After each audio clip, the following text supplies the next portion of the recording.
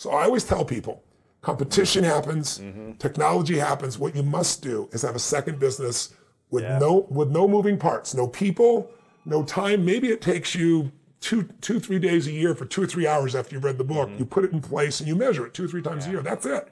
Go on with your life. Now if there's a trouble in your business, you're financially set. In my life, I have 31 companies now. We have, what do we have? 1,200 employees, 7 different industries. We do $5 billion in sales.